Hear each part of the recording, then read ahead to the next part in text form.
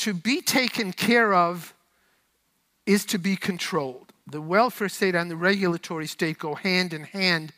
You have a welfare state and a paternalistic state based on the same conception, the same altruist conception of human nature. My mic on? That reminds me of a connection to that very excellent point. You can't refuse to put on seat belts, you will be told, because if you get into an accident, the government will have to take care of you. So every time they give you something, it's like the Godfather. I'm going to do you a favor, but maybe someday you'll have to do me a favor in return, if you remember that. So the government aid comes with control and direction, even for the people who are not going to ask for that aid. The mere possibility that you would get sick and go to a hospital gives the government the right to tell you what to eat and how to live, because the rest of us will have to pay for it if you go to the hospital.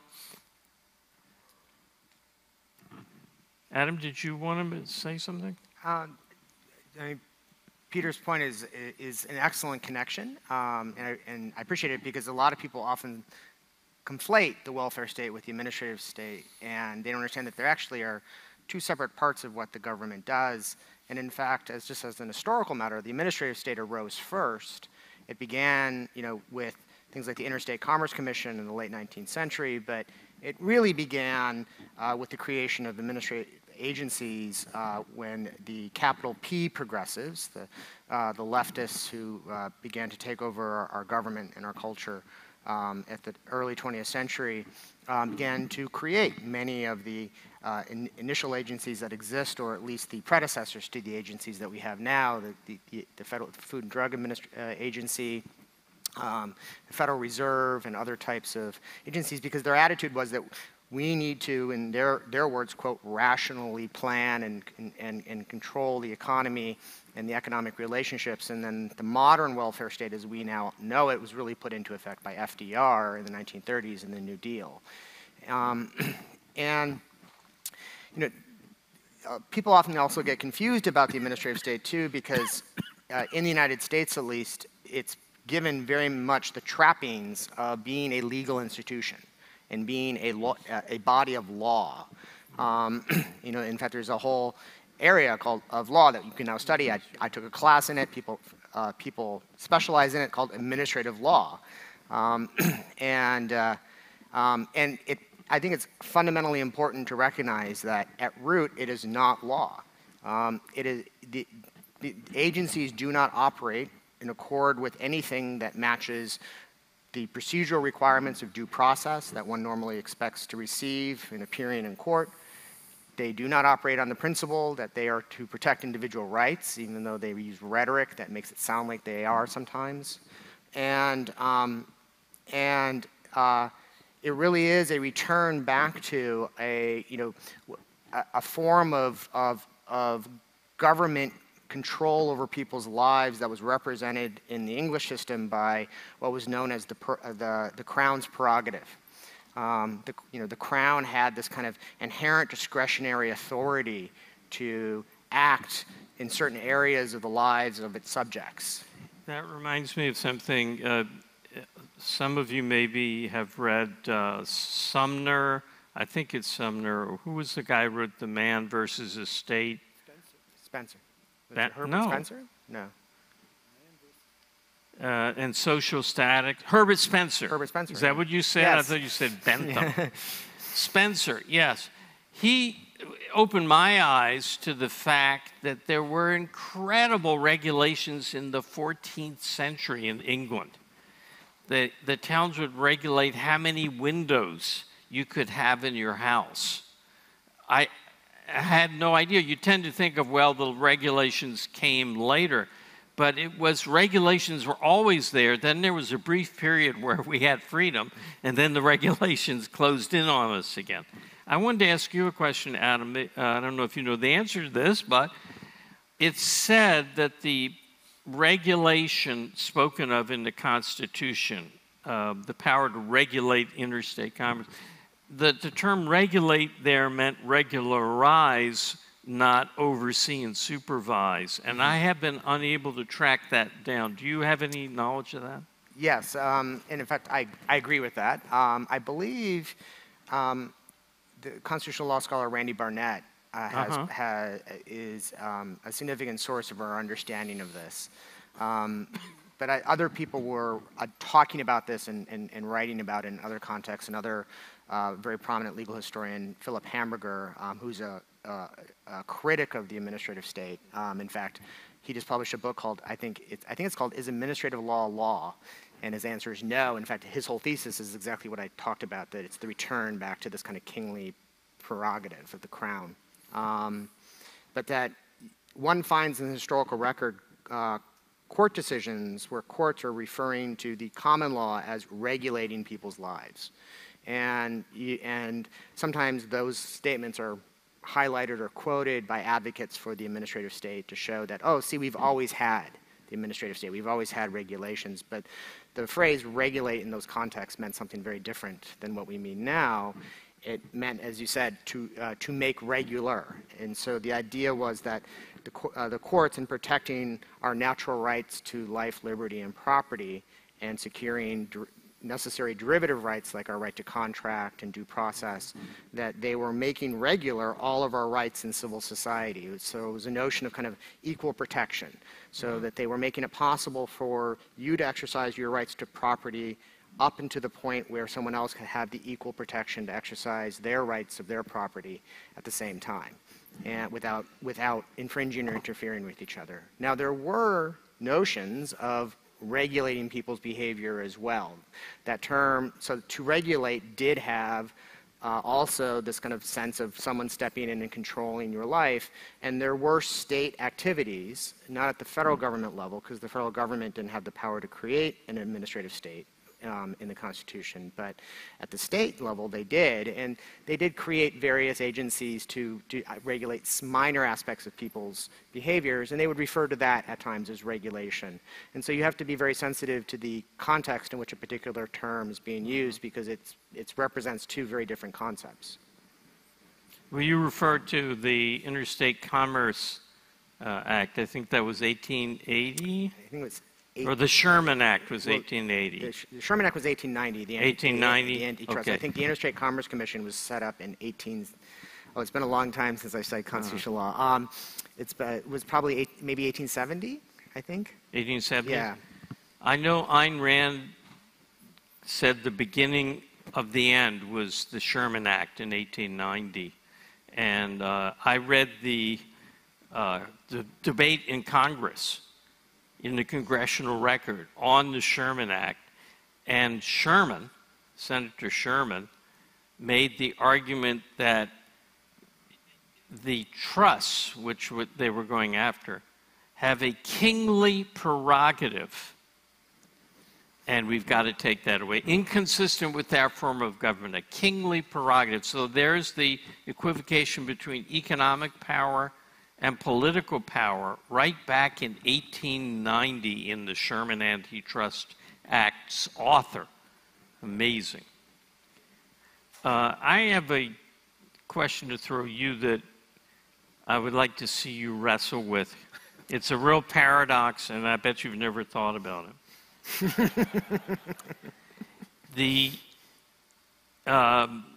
point that was just made, that you just made, was that if under altruism, someone has to decide for the people because they're too incompetent to decide for themselves and you're giving them stuff. Okay. But it works the other way too, which is if you are the servant of someone, you have to adopt his standards. You can't impose your standards on him because he is your master. You know, at that point, like Gail Wynand had to be the voice of the public because the public was that which he served. And under altruism, you're the servant of other people. And the servant can't question the master's demands. So if the master says, get me heroin, you have to get him heroin. So how does it both allow control of the masses and serving the masses. You mean altruism? But who's the servant? You mean the government? Government is the yeah. servant?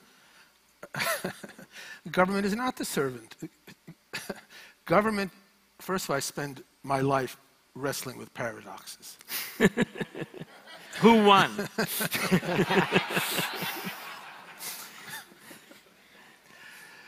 Under altruism, you are a servant of society. Whose society? Who represents society? The government.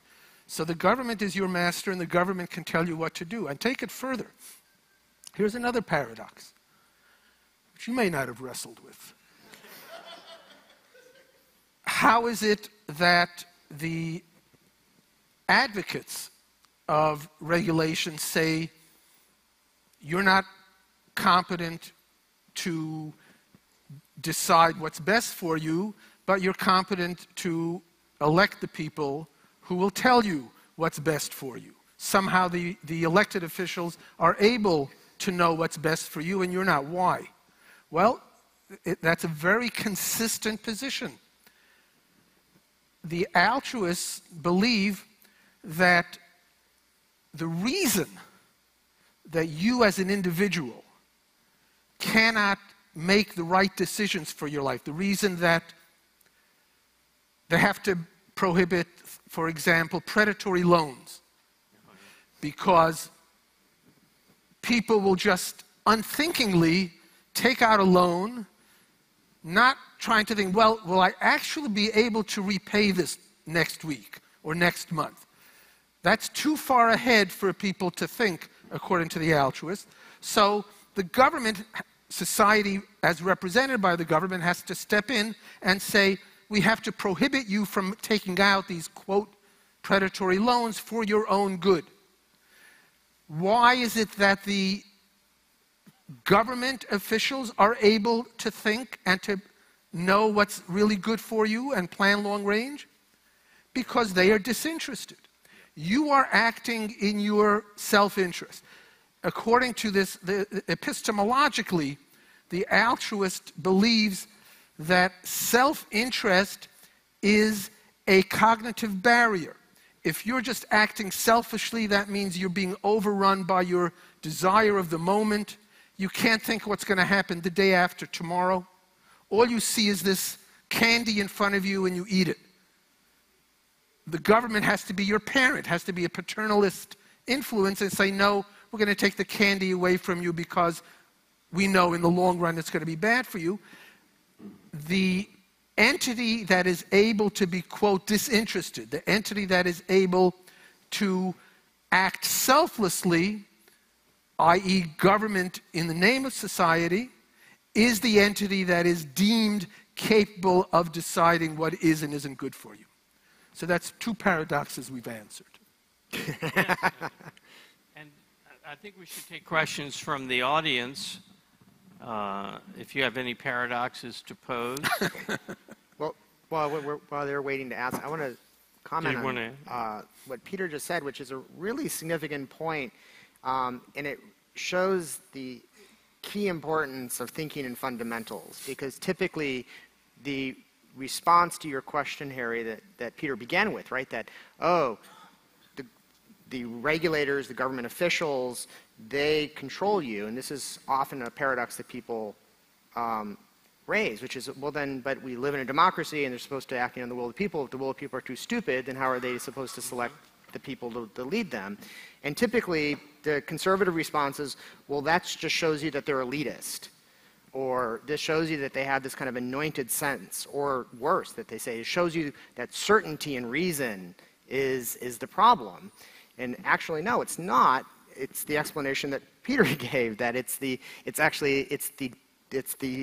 theory of altruism that really explains it. The notion of one is acting in one's own interest and one is not, and what necessarily follows from that in our governmental institutions and our laws.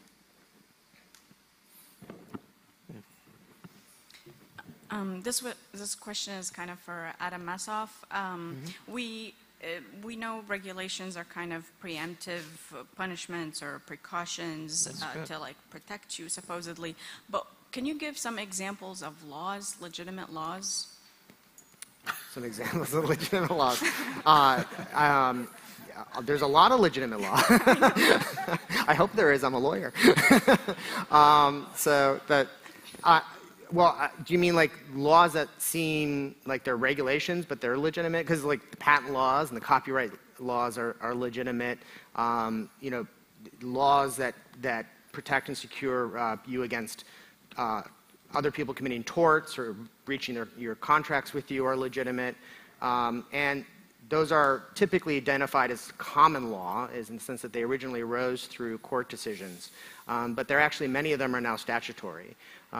So starting in the 20th century, many states started to codify the laws that had been adopted by judges through the common law process, just because they provided greater certainty and notice to people when you had actually the rules stated very clearly in a very easily publicly accessible place like a statute book. I don't know if I'm answering your question. Yeah, I mean, well, I guess I think you did. Yes. Are there any kind of regulations that do ever like protect? I don't know, that are legitimate? Are there any regulations? If there are, they shouldn't be called regulations. Yeah. Yeah. It's important to recognize that even regulations that seem like they're legitimate, like the regulatory authority that the Federal Trade Commission has to prohibit deceptive trade practice, which one might say, well, that's legitimate because you shouldn't have fraud in the marketplace. Well, it is when it's punished under the valid laws that prohibit fraud, which long existed the Federal Trade Commission's authorization to go after these activities. So to the extent that if there is a regulation that seems legitimate, it's typically because it's replicating in some way, shape, or form a pre-existing legitimate law, but then it's taking it out of that legitimate legal context and putting it into a context in which it's now going to be both defined and adjudicated and applied in through very arbitrary processes. Thank you. Yeah, which is what you've actually seen at the FTC through their prohibition against deceptive trade practices.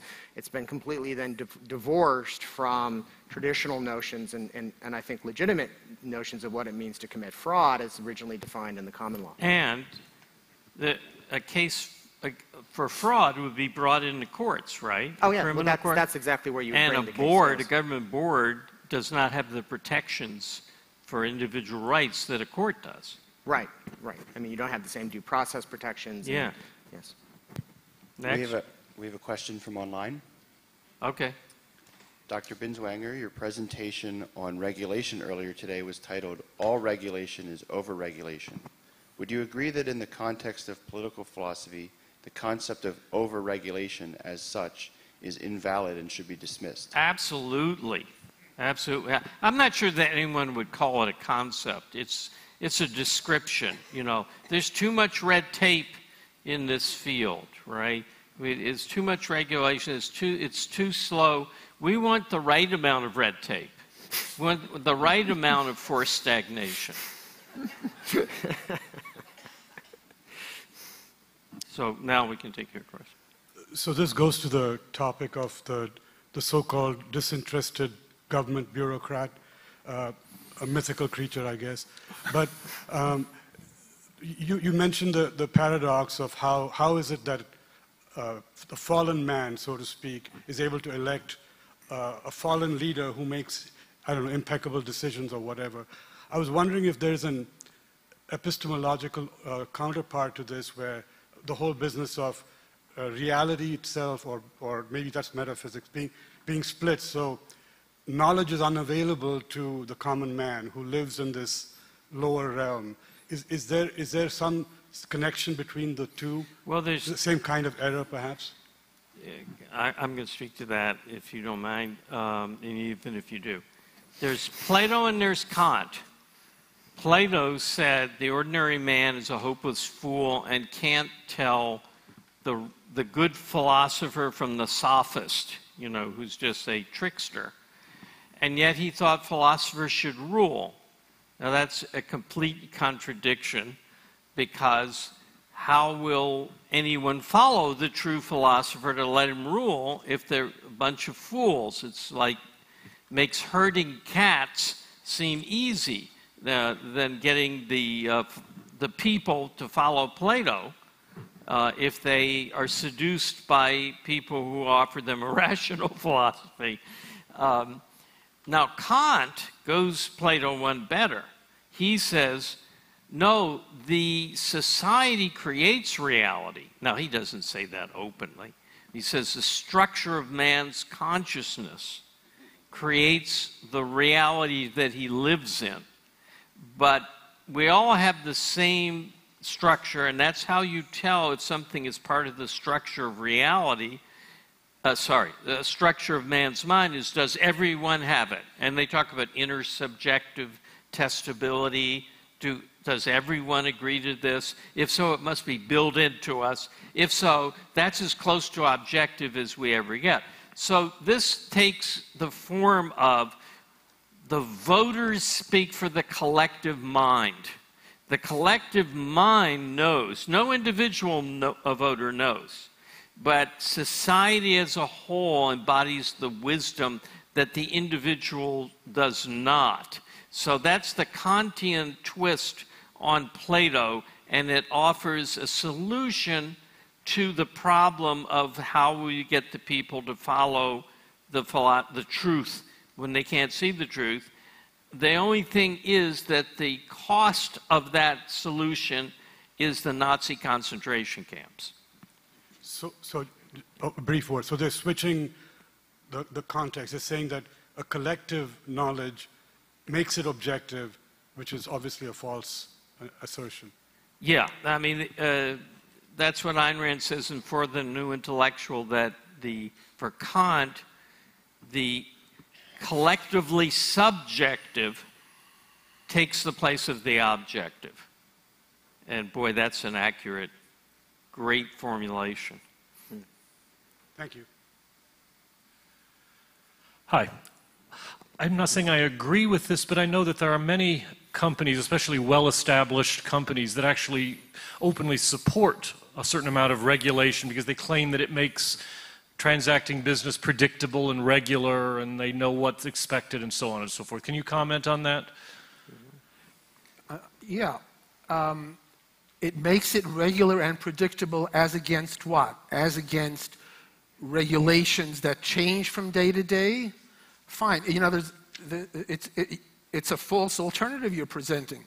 The choice is not either we have regulations that every day there's a new commission issuing new rules and nobody knows in advance what it's going to be, or we have one supreme ruler, one supreme dictator who never changes, who tells you what you have to do, and it makes your life predictable. Why do you have to choose between those two? Really, the true alternative is abolish these regulations, let people live lives in freedom, and reality will be their guide as to what is going to happen and how to conduct their affairs from day to day, rather than having to worry about what goes on in the minds of some regulator. So when you say businesses prefer regulation, it's ridiculous for them to say we prefer it to what they should prefer, to the absence of regulation, to freedom. And that's what they should see as the alternative, not the false alternative that is implicit in what you're saying. I think there's another issue here, which is that they are reacting to the alternative of regulation versus unspecified threats of government action. So for instance, if you think of Bitcoin, a lot of the companies that trade in Bitcoin want there to be a regulatory body because they're living under the threat of governments could illegalize it and different governments doing different legalizations at any moment. So it's the devil you know versus the devil that you don't. And freedom is not on the table. There's another way in which this is being framed, which is that that it's regulation versus chaos. That they think that without regulation, then what you have is blank out, and they think, oh, that means it's freehold bar, and there won't be any rules, and no one will know what to do, and that's not the alternative. The alternative is the pre-existing rules on contract and property and tort that have existed for hundreds of years. And in fact, this is a long-standing framing that has justified the regulatory state at the political and legal level. It's what justified zoning. When zoning first came into existence in the early 20th century, the zoning advocates pointed to doctrines, pre-existing doctrines like trespass and nuisance, and said they were indeterminate and didn't provide guidance, and they were stifling the ability of landowners to build factories and things of this sort. So this is why we have to preemptively have rational rules that people can build upon and direct their lives by. And they won the political and legal battle. In 1924, the U.S. Supreme Court infamously says that zoning is constitutional in a split decision, which is a horrendous decision known as Euclid. And then that becomes the defining framework. So if you ask anyone, why do we need zoning today, they think it's because there'll be chaos, there'll be utter chaos. There'll be a factory spewing out toxic smoke right next to a home with 2 small kids in it, next to a 7-Eleven selling Slurpees.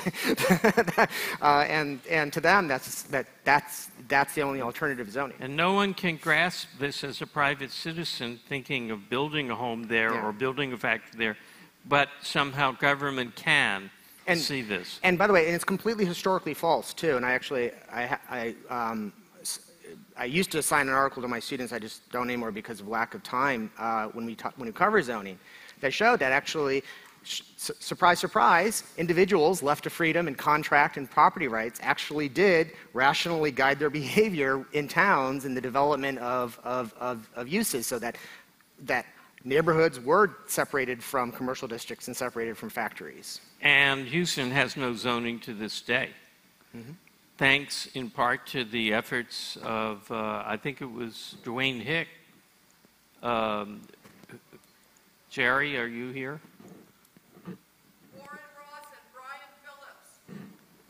Warren Ross and Brian Phillips, objectivists who led the campaign when they were going to reimpose zoning in Houston, got it defeated.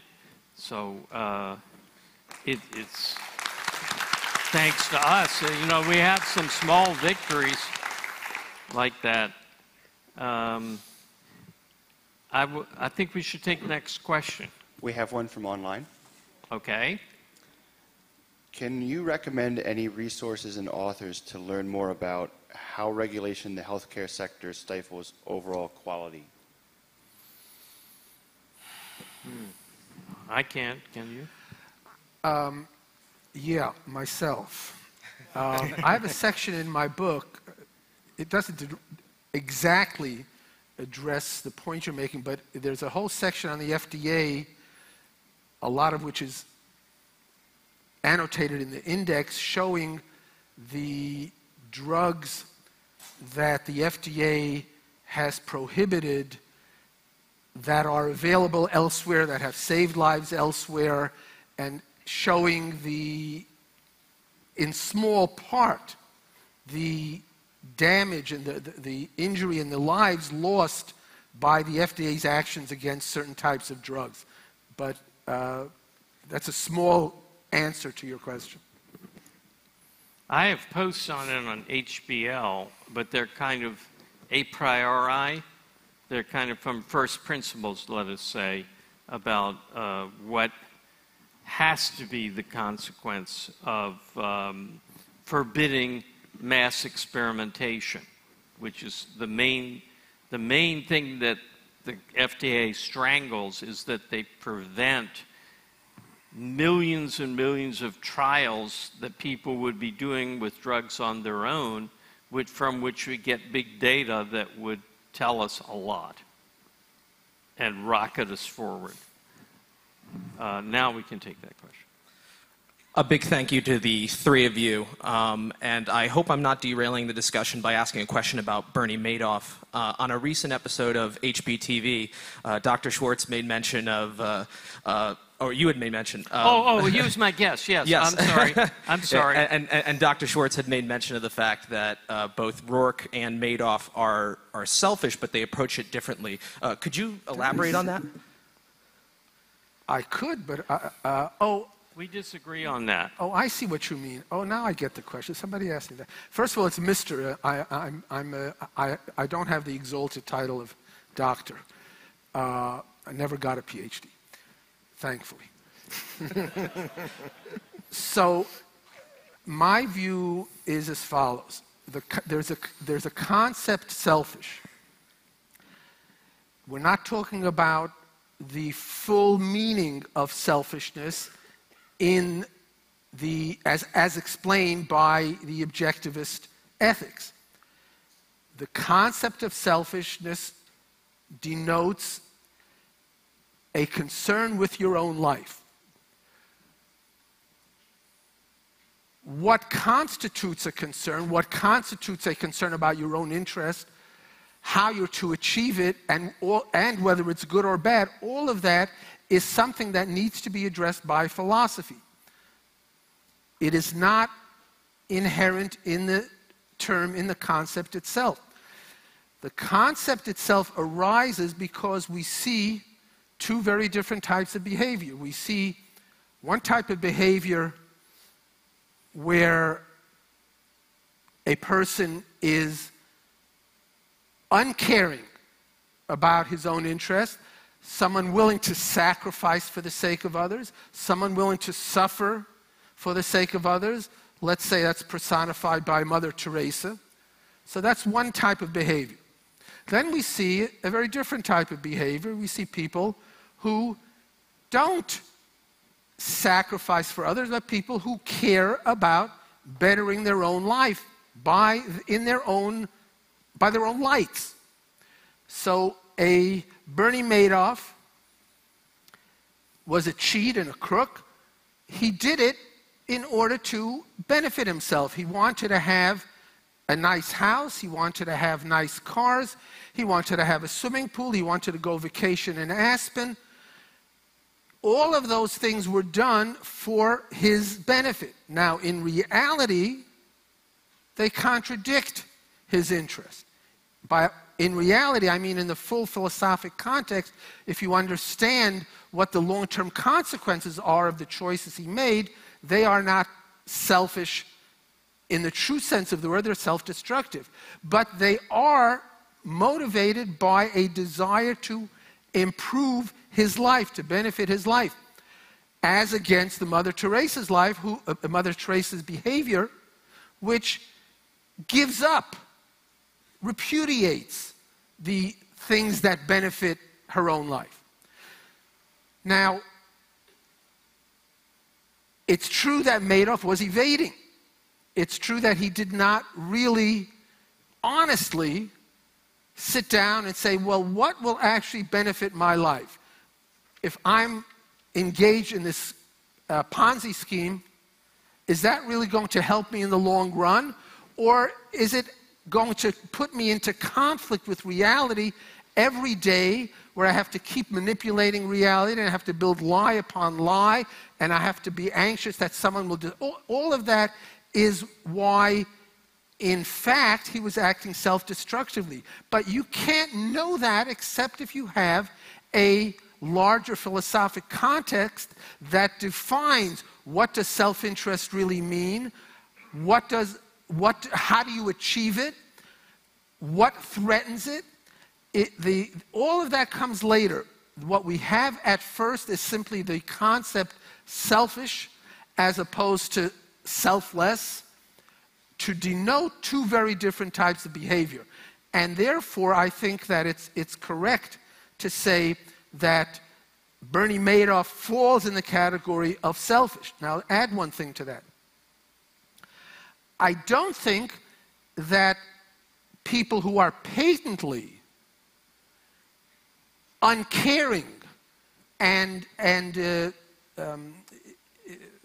indifferent to their welfare, those kinds of people do not fall in the category of selfish. So you have, let's say, a habitual drug addict, takes cocaine all day, or an alcoholic, who lives in a constant state of stupor. That is not being selfish. That is outside.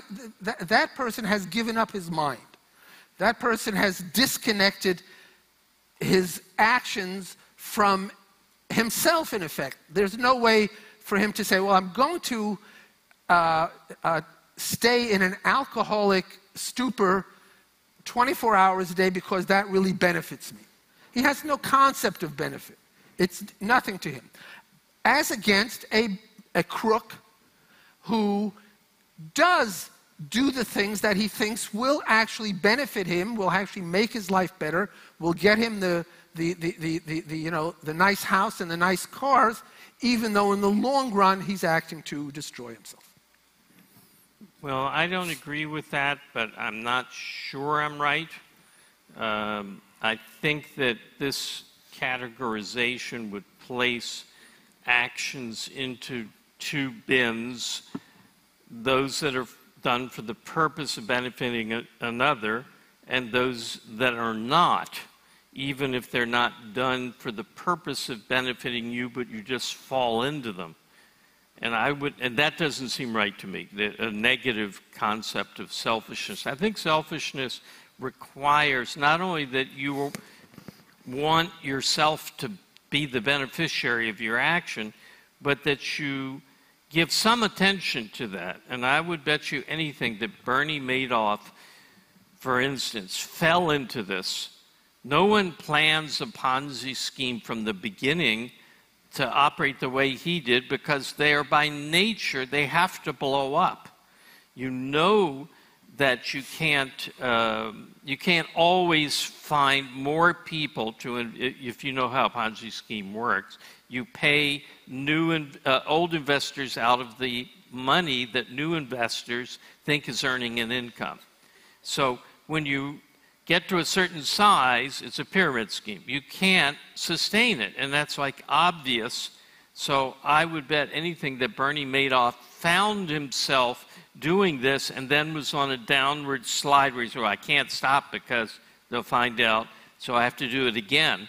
I don't think that he, said, well, this is a good idea. I'll get rich this way, and I can't see any flaw in it. I don't think that's true. So I'm saying that Bernie Madoff was a junkie. Even if you're correct about Bernie Madoff, that doesn't really address the fundamental question, because you could certainly imagine other types of crooks who engage in things that don't necessarily have to fall down in and of themselves. Somebody robs a bank, somebody mugs a victim in the street. Is the bank robber acting selfishly? Or is he, no, let's put it differently. Is the bank robber acting in an attempt to benefit himself? And I think the answer to that is yes, even though he's evading. But in that sense, the junkie is acting to benefit himself. Right. So I think that there has to be a certain level of concern with getting it right. And I don't think that any criminal gives it that concern. I'm partly influenced by the criminal personality by Samenow and Jokelson, which blows the lid off whatever you might think about criminals. They are very wrapped up in thinking about how to commit crimes, but they are also completely detached from reality. Thank you. Okay, we have one from online. Online? Okay. Yes. If there are no zoning laws or regulations that prevent a developer from creating neighborhoods that have rules that restrict ethnic or other occupancy restrictions, such as age, what laws would restrict a developer from doing this? Nothing. I don't get the question. Well, as a preliminary matter, it's not zoning that prohibits racial discrimination. Actually, it's the development and evolution of the interpretation of the Constitution by the Supreme Court and the explicit statutory prohibitions on racial discrimination that prohibit that. And such as the Fair Housing, such as the Fair Housing Act. I'm just describing it. That's not so. Zoning is really specifically limited to, the use of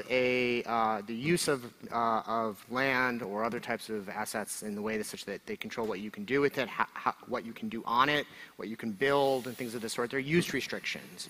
And those historically were dealt with through nuisance and trespass and easements and other types of doctrines. And actually, the whole evolution of homeowners associations, which begins in the late 19th century, actually is a rational response of individual homeowners getting together and saying, we can rely on our property rights to contract with each other, to mutually agree to restrict each other's properties in certain ways that will, over the long run, benefit our property.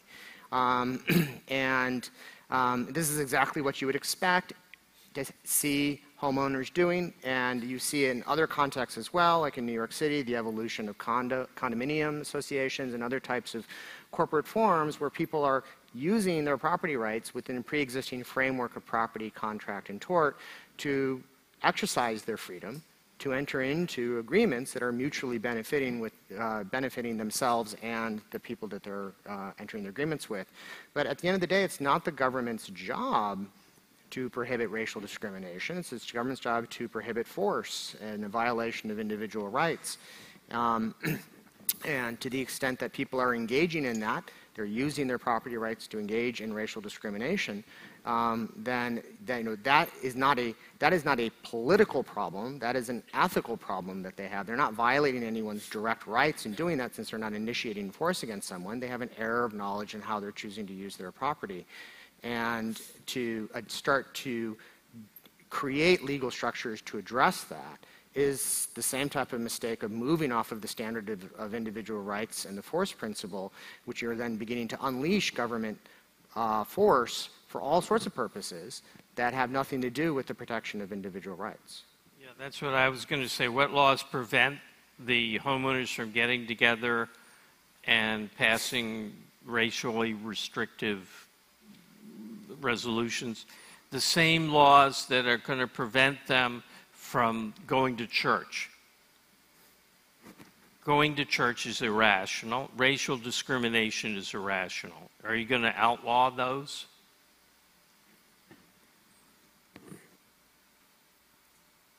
Adam? Thank you for addressing the issue. I'm experiencing it personally because 3 of my prescriptions are for controlled substances.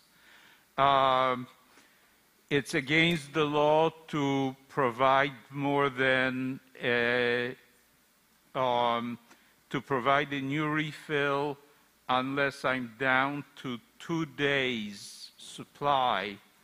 And this is, there is no provision for travel. In other words, only the original pharmacy that received the prescription can provide it. So in 2 days, I may be unable to participate in this conference anymore because I'm going to be sick, because I'm not going to be able to obtain the medications. Yeah. So thank you for addressing the large problem of regulation. I do have a specific question, which is sometimes we have a very clever criminal who discovers how to perpetrate a new crime that has never been perpetrated before. I have in mind Carly Fiorina's destruction of Lucent and Bell Labs by a fraudulent software contract, which was fraudulent in a way that had never been done before, and so there was no law covering it. So the question is? The question is, should there be some kind of standing institution that can watch out for the discovery of new crimes and criminalize them before they are brought to their destructive result? Yeah, it's an interesting question, and I want to lay some groundwork first. So the legal system that we have and that has developed, and it's developed very inductively over centuries, and that's a really key point about why our legal system has been so good. And so the legal system is actually quite sophisticated in addressing the types of concerns that you've raised, although they would still be not legitimate in the criminal context. So, for instance, in what we call the private law, as opposed to criminal laws, is classified as a public law because it's the state acting against individuals. Private law is where individuals interact, and then if there's a problem or a dispute, they go to a court for resolution. So private law is contracts, torts, property law, and public law is criminal law, and now administrative law is combined with public law and constitutional law.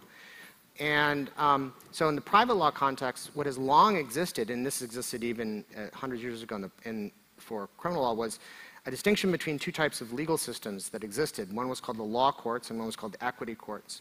And these were actually separate legal systems in England, and they were separate legal systems in the United States up until the late 19th century. And the function of the equity courts was exactly to do this. It was a recognition that prior court rulings, and statutes sometimes, could not address every conceivable situation.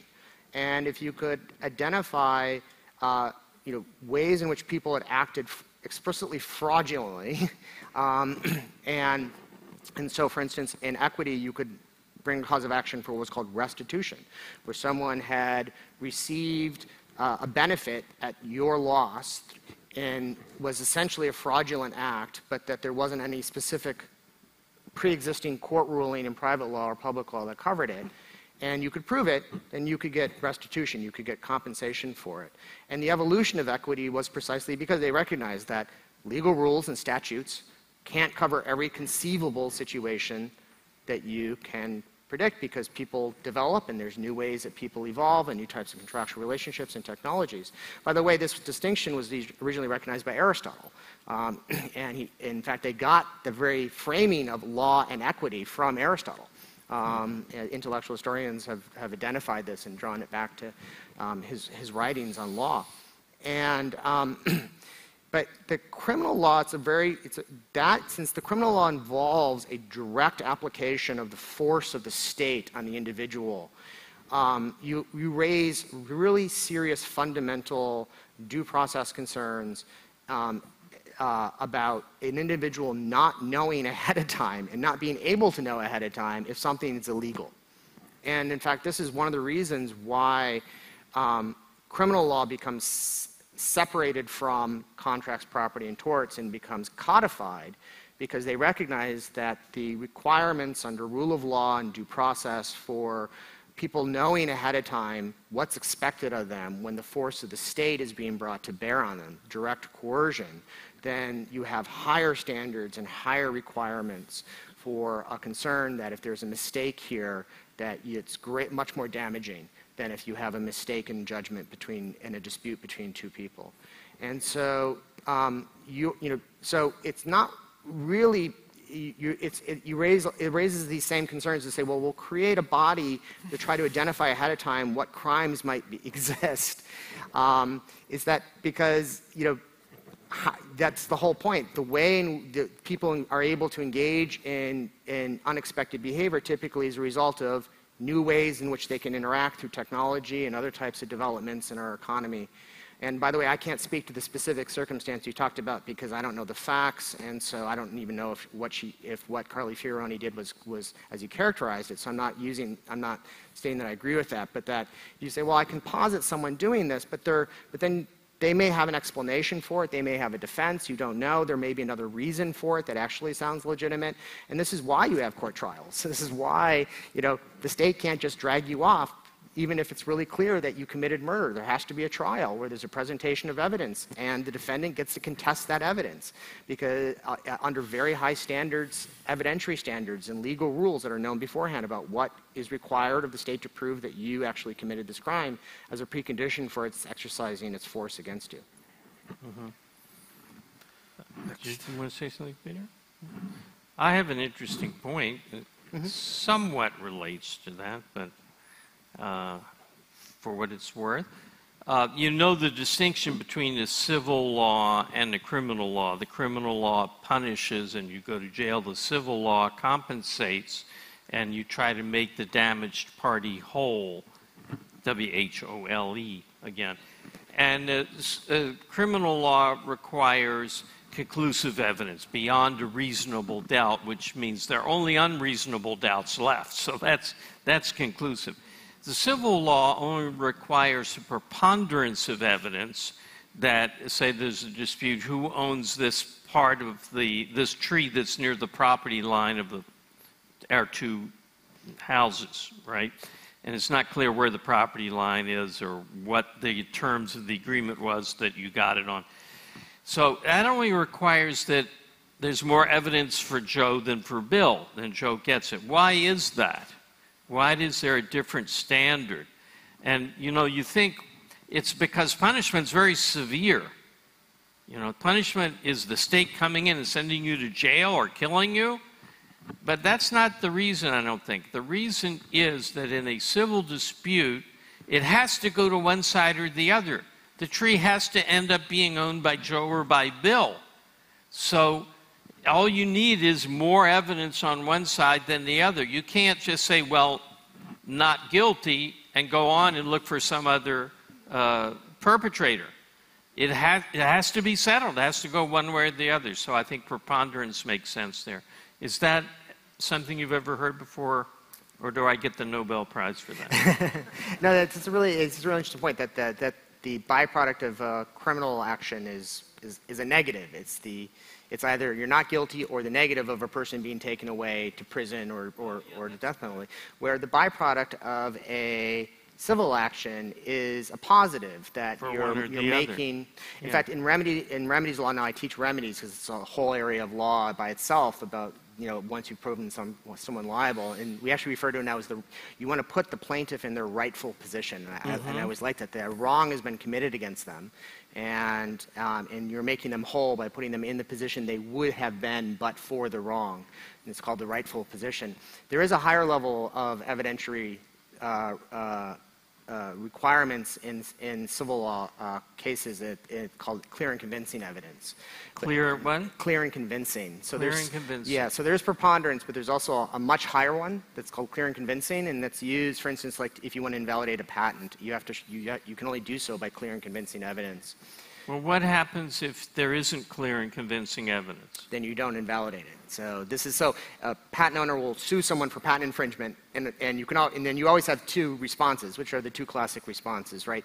You know, a person who's charged with murder, right? Their first defense is I didn't do it, and their second defense is, well, even if I did it, it was self-defense. So this is kind of maps onto all lawsuits. So in patent infringement cases, it's I didn't infringe. But even if I did, your patent is invalid. So it doesn't matter because you don't have a right to bring an infringement action. There you've got an onus of proof. Then it becomes, and then you have to prove that claim that your patent is invalid by clear and convincing. And if you fail the clear and convincing evidentiary hurdle, it doesn't matter. Then the patent is valid. But there you've got a thing that stands unless it's overturned. Yeah. So yes. That wouldn't be like who owns this tree. As far as I can see. Well, it would be in certain contexts because the patent is a positive, and the business practice that's engaging in potentially is a positive. If the patent is invalid, then the business practice should continue. Mm-hmm. If the patent is valid, then that business practice, then the patent should be sustained, and there should be a license agreement that will ultimately be reached between the two parties, which is again another positive that will follow from the lawsuit. So I like that we'll framing. talk about it offline. Yeah. Next question. So in Supreme Court precedent, there was an era that I think many of us in this room might look upon favorably called the Lochner era, where the court actually invalidated laws and regulations on the basis that those laws and regulations invalidated people's property and contracting rights. And the Lochner case was a case where essentially a baker wanted to hire labor who wanted to work more than 60 hours in the week, and the regulation says you can't do that. You can't have somebody work more than 60 hours, regardless of what the parties wanted. That era is dead and gone, as far as anyone can tell, and the ideas of property and contracting rights seldom ever come up anymore in terms of protecting people's rights, at least at the Supreme Court level. There's been an interesting development that I'm curious to get your... What's the question? The question is, what's happened is people have turned to the First Amendment through the commercial speech. What's the question? Is there a concern about using the First Amendment to protect what we would typically call property rights, instead of actually referring and fighting for the idea of property rights and contracting rights, because that's what's happened for the past 30 or so years? That's you. I don't want to monopolize, but I mean, so exactly. So I mean, as a matter of intellectual history, what happened is that leftists began to break down and destroy property rights in this country, largely at the turn of the 20th century. I like now living in a time where I have to say the turn of the century is the turn of the 20th century, not the turn of the last century. But property rights do more than just give you the ability to stand on a piece of land with a shotgun and say, stay off. It gives you the ability to decide how you're going to live your life. It creates a sphere of liberty, where you can decide what you're going to do with your objects and how it will serve your life and how you will flourish and how you'll interact with other people. And so the leftists want their cake and eat it too. They want some of the values that are reflected in what property secured, but they don't want property because it reflects too many to the individual freedoms and protections that it also secures. So as they destroyed property, then legal lawyers started turning to other areas of the law to try to provide those similar types of protections. And in fact, my view on the matter is that it's not a coincidence that the right to privacy as a legal doctrine is pushed by the same political and legal progressives, capital P progressives, the leftists at the turn of the 20th century, while they were also destroying property, because privacy got them some of the idea of protection of people's autonomy and respect for their persons and selves, what was actually up until that point all conceived of through a property framework. And in fact, there's a fascinating article by a legal scholar, John McInnes, where he actually identified historically from the founding up through the 19th century how even the First Amendment, the right to free speech, was largely understood as through a property framework itself. That it was free speech within the context of your property, either yourself or on your property. So what you're identifying is exactly what's happening. It's that it's a showing of how they want their cake and eat it too. They want some aspects of these of derivative benefits of what having property is in some contexts, but they also want to deny the underlying properties. So when they get rid of the property, they step in and try to provide the other aspects through other doctrines, when it's not really the function of those other doctrines to do that. Nor is it a good use of those doctrines. It doesn't work there, and then you get proliferation of non-objective law in that context as they create convoluted doctrine on top of convoluted doctrine. By the way, I don't mean to deny that the privacy is an illegitimate right. I just was trying to point out that it's an interesting historical and intellectual historical fact that how it arose from the same people who were attacking property, that they were started to defend very strongly the right to privacy. In fact, the source of the right to privacy is Justice Brandeis, who is a leading leftist legal scholar and ultimately justice in the U.S. Supreme Court. And from my perspective, I don't think that's a coincidence. Thanks. And here's a general point. Property rights eliminate even the motive for regulation that people have. There's so many issues that get resolved once you say, well, the owner of the property can set the conditions he wants, but the government can't. For instance, speed limits. Nobody raised, stoplights. Nobody raised those as an issue for regulation. Isn't that proper regulation? Well, the streets and roads and everything should be private, and the owners should set the requirements. In the absence of owners, Ayn Rand wrote in regard to how Berkeley University should administer its rules, that the government has to stand in the place of the taxpayer, and make rules for the proper use of it. But it shouldn't be government property. All the roads should be private. Then they could set whatever rules they wanted. This question is primarily for Professor Mossoff, but anyone can answer it. There's a lot of discussion that I'm aware of how regulations negatively impact people's lives in various domains. But one thing I'm curious about, if you can speak to perhaps in a general way with examples, is if and to what extent the expansion of regulatory and administrative law has deleterious effects for other parts of the law itself, such as criminal law or tort law, perhaps philosophically or in terms of developments of precedent and things like that. Oh, yes. I mean, I'm sure you've heard the economic principle, bad money drives out good. Bad law ultimately drives out good law. Once you move off of the standard of individual rights and the force principle, you're entering into the arbitrary processes and substantively doctrines that are based upon illegitimate concepts like the consumer welfare or the public good. Those will spread throughout the legal system, and you've seen that. I think the earlier example that I gave, how fraudulent behavior by companies is now addressed through the Federal Trade Commission. It's now considered part of its regulatory authority under the antitrust laws to address what would have been and historically has been addressed through fraud laws. Now you still get some cases of fraud and things of that sort, but if you have a problem with a company committing fraud against you as their customer, the primary legal source of relief for you now is the FTC, the Federal Trade Commission.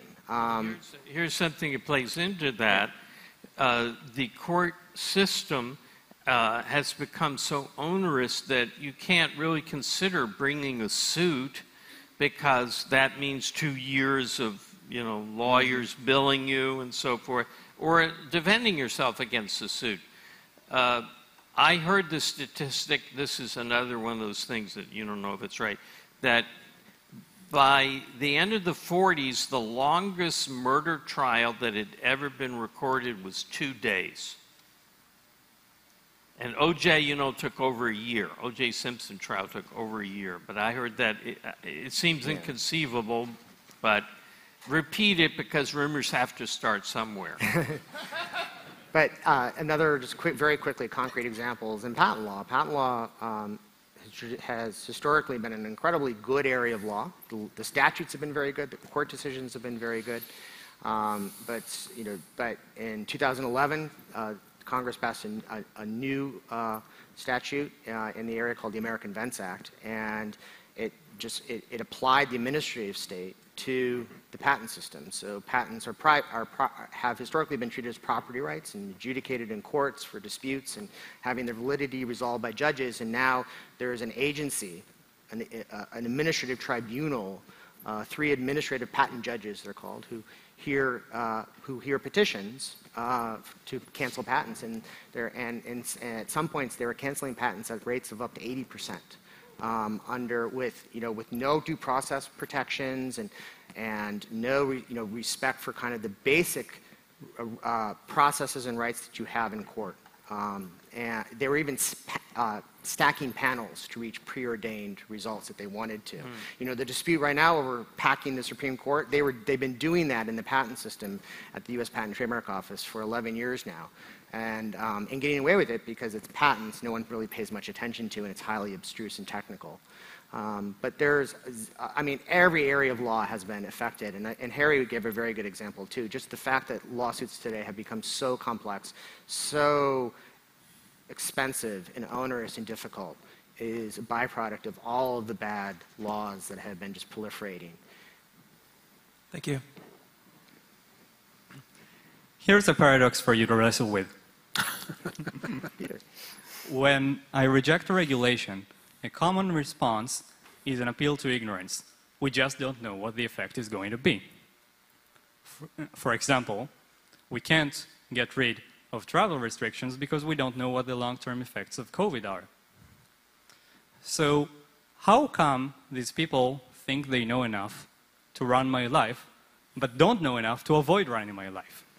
How come they think the burden of proof is on freedom, but not on controls? Well, they don't think that way. They don't think they don't think they need proof in order to validate the kinds of controls and regulations they want to impose. The whole idea behind regulation is everyone here is a 3-year-old and they're the parents, so obviously we've got to make you eat your vegetables. It's not... They regard the individual as incapable of knowing what is truly best for him. And part of this is that there's a long philosophic tradition about the incompetency of the human mind, and particularly in Hegel, where you can't know what your interest is, you can't even know what your will is. It's the quote, the general will is what your will really is what your interests really are. The regulatory state depends a great deal on collectivism, on the repudiation of the individual, not just politically and morally, but metaphysically. The individual is nothing. The individual is a cog in this machine, just a cell in this social organism. And the social organism rules. So if you stand up and say, I know what's best, I know better than you how I need to plan my travel or whatever, you're dismissed in the same way that a parent dismisses the 2-year-old who says, I want my ice cream instead of my vegetables. Yeah, and all this drumbeat to get out the vote. Now, it's true that in recent years, the Democratic Party wants more votes because more of the lethargic people would vote Democratic if you could get them to the polls. But that wasn't true in years past, and Republicans join in on it's important to vote, it's important that everybody vote. Do your duty as a citizen and vote. Why? Because the collective mind expressed in a big vote can't be wrong. I've seen columns where conservatives have said that. The wisdom of the people cannot err. And it's this primacy of consciousness of society, which is merely the philosophical reflection of the psychology of the second-hander, is enormously powerful. You have never seen, have you, anyone in public life say, well, don't vote if you don't know what you're doing. You've never say, you know, if you're not sure, if you haven't thought it through, if it doesn't matter to you, stay home and don't vote and let the people who are serious vote. Why is that? I think it's second-handerism. We've got to have society speak.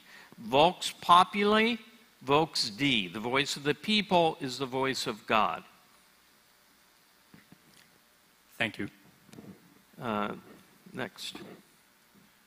So the court has a long-standing tradition, has been very useful.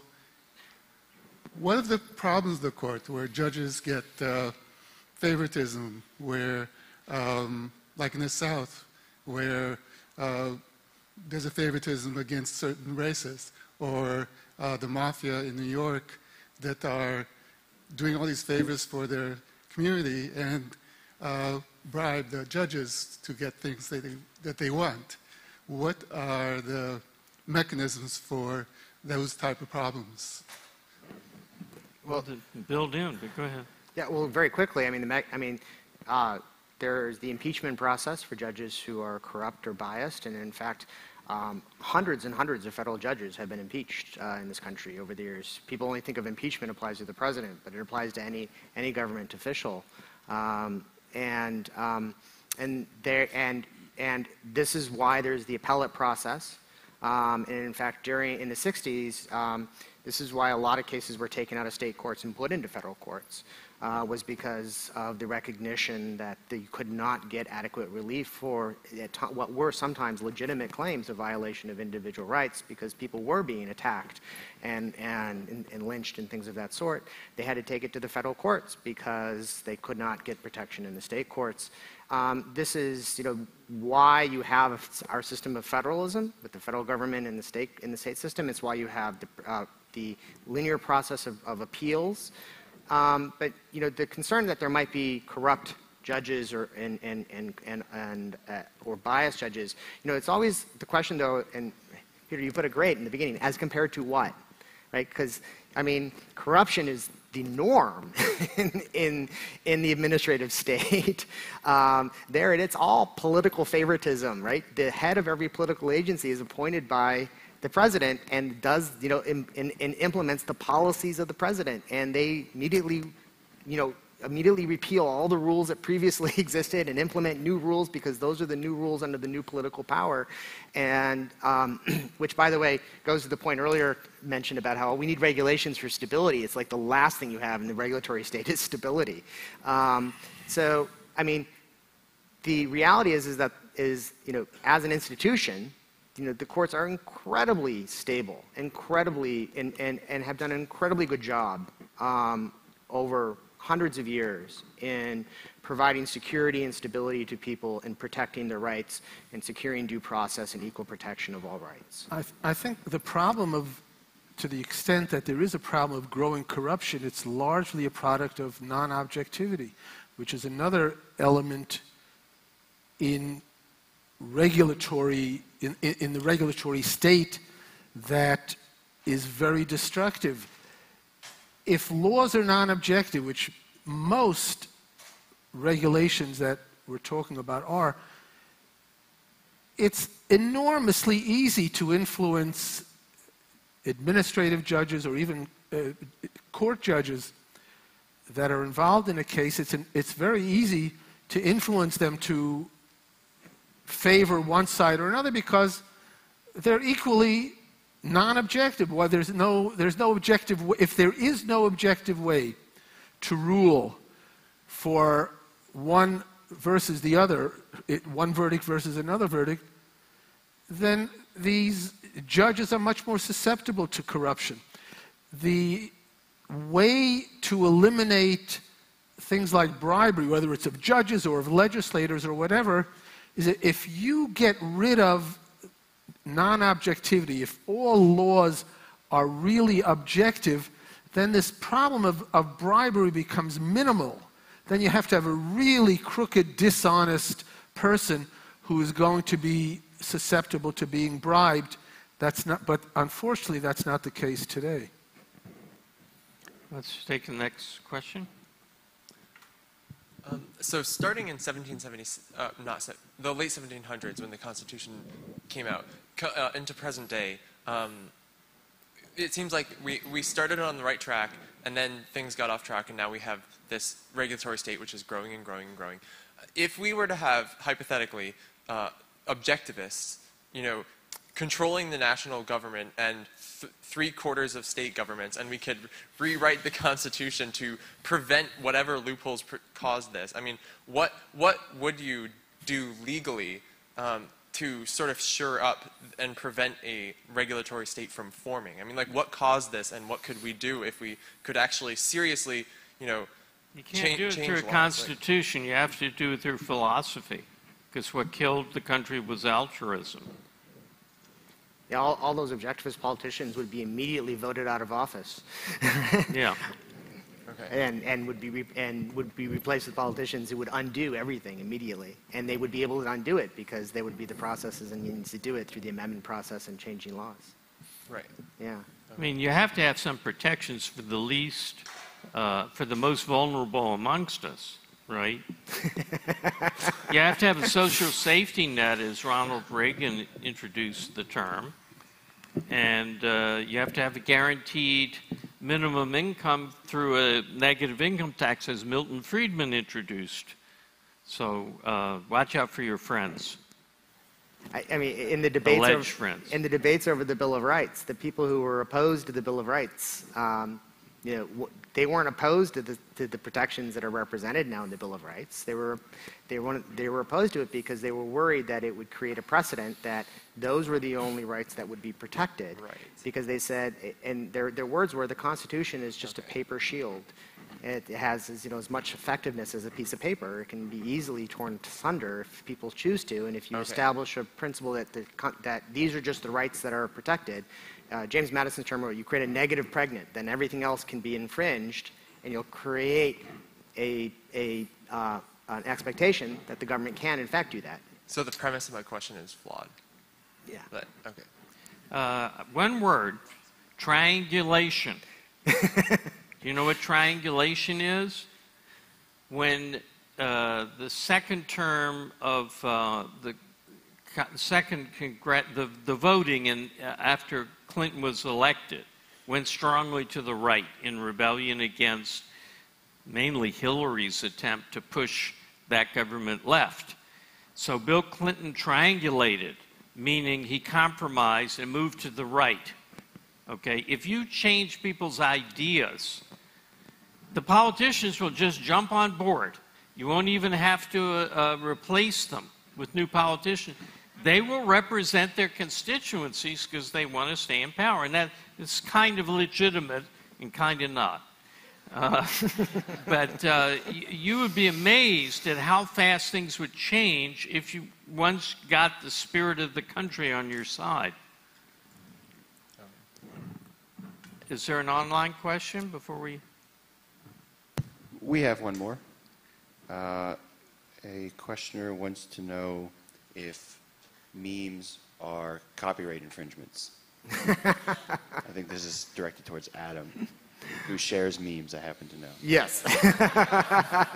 Lots of them, especially if they're Star Wars related or Beagle related. Yes, and the reason why this person is asking this, I suspect, is because there was recently, there's been some proposed reforms to our copyright system to provide better protections for copyrights in digital content. As I'm sure you all are aware, everything on the internet means that it's free and you can copy it and just take it, right? Well, if you at least talk to anyone under the age of 20 or 25, they certainly think that. And these reforms were opposed by academics who are always anti-copyright and various policy organizations who also happen to be always opposed to intellectual property and copyright, especially on the internet, like EFF and an organization called Public Knowledge and others. And they're always looking for the kind of the catchy way to fire up young people to then write in emails and oppose reform and legislation. And they came up with this idea that, oh, well, memes then will be copyright infringement. And anytime you create a meme, you're infringing a copyright, and you'll be liable for hundreds of thousands of dollars of damages under the copyright statutes. And it's just, it's not really it's not a real concern or situation. The point of copyright is the same as the point of patents, is that it's a property right system. So, and what that does is that means that the owner of it can make the decision about how the asset should be controlled or used by other people, especially in a commercial context. And so if a copyright, so it doesn't dictate that they have to approve of everything, and they can allow other people to use their property if they wish to do so. An example that I often like to give is in patent law. The researchers who discovered the AIDS virus got a patent on it in 1984, and of course, that completely stifled and prevented any development of medicines in response to AIDS, right? That was the exact opposite, and it facilitated it. And one of the reasons why was because they said, we will exercise our property rights by saying anyone can use it. We want this to be available to researchers. Owning it and making that public declaration as the owners of it is the ability to do that. George Lucas adopted the same similar principle with respect to fan fiction and responses to Star Wars starting in the 1990s. He basically adopted the rule that you can do it unless I say no. So he didn't want like Star Wars pornography and things like that. Same way that Disney doesn't want Disney pornography. But then, so it's called an open licensing regime. So memes don't interfere with the underlying, expectation of royalties or income of the people that you're making the memes from, and it's one of the reasons why they don't step in and try to stop it. When they do interfere with what they think is the legitimacy of the work or the quality of the work, they do then shut it down. An example of that was, do you all remember the Hitler meme from about 8 years ago? The scene from the Hitler movie, I think it was called The Bunker. Downfall, yes, where they took that scene where he was just about the fall of Stalingrad and he's throwing his fit, and they made up subtitles about him, throwing a fit about some development. Do you remember that? And this is a very popular meme. The people who own the copyright in the movie actually stepped in at one point and they said, this is a really serious movie. It's an excellent movie, and we don't want this meme to be in existence. And so they exercise their rights as copyright owners, and that's why you don't see those memes anymore. But you shouldn't worry about making memes. Okay, let's do real short answers. Bang, bang, bang. Shalom.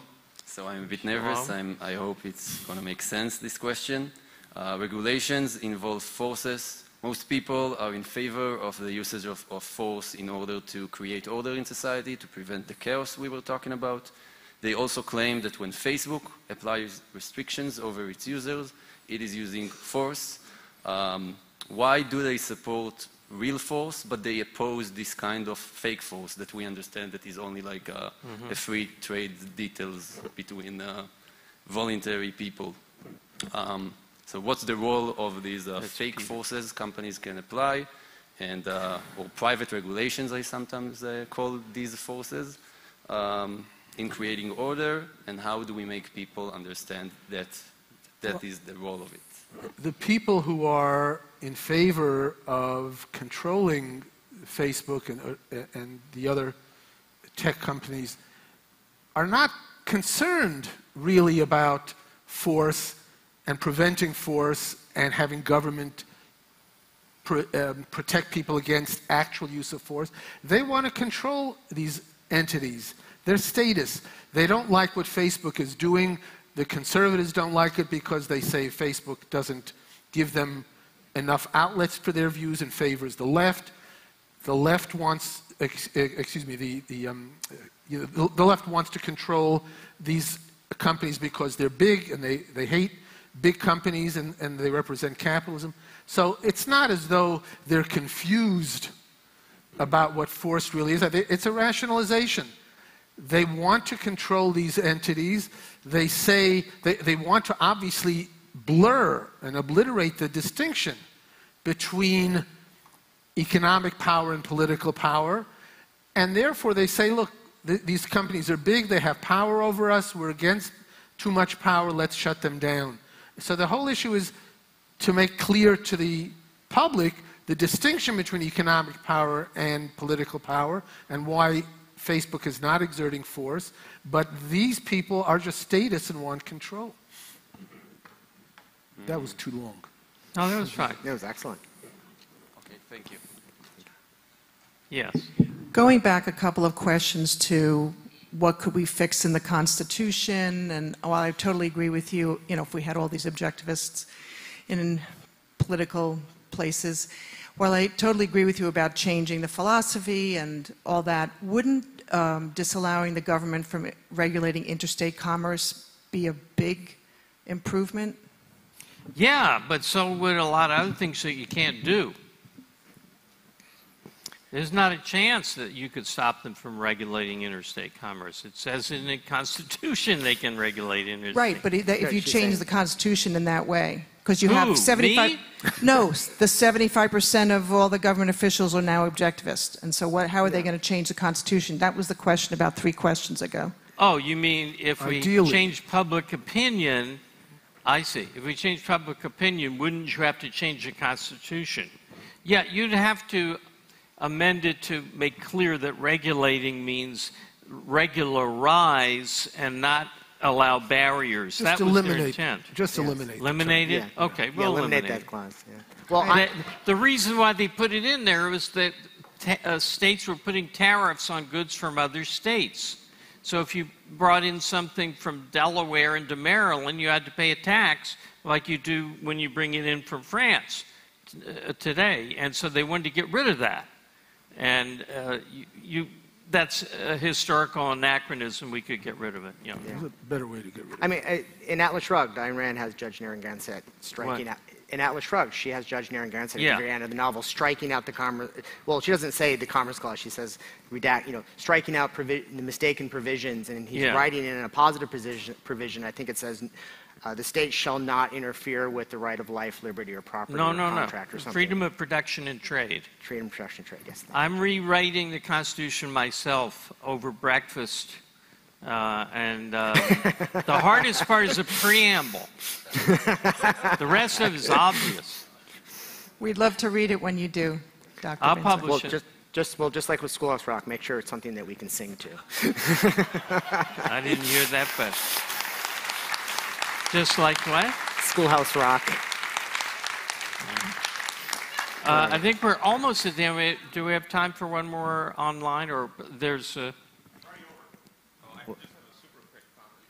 Dan? Yes. Dr. Brian Simpson has written a book, actually. I just mentioned that to her. I just mentioned that. Okay, so it's called A Declaration and Constitution for a Free Society, Making the Declaration of Independence and U.S. Constitution Fully Consistent with the Protection of Individual Rights. So if you want to see a revised Constitution and Declaration, it's been done. I'm doing it. Oh, incidentally, somebody told me, again, I function by rumor. Somebody told me that during the 18th century, everybody wrote constitutions. It was like a hobby, that people in the different states would write different constitutions for their states because they were all interested, they were politically active, and they were all interested in getting it right. He compares his version to others, and he's the first objectivist I know who's done the entire thing. And I endorsed it on the back, by the way. Oh, okay. Uh-oh. That means I shouldn't do it. Okay, Dan. Thank you very much for coming. I enjoyed it. See you around the campus. Thanks for watching. Be sure to subscribe and ring the bell to never miss a video.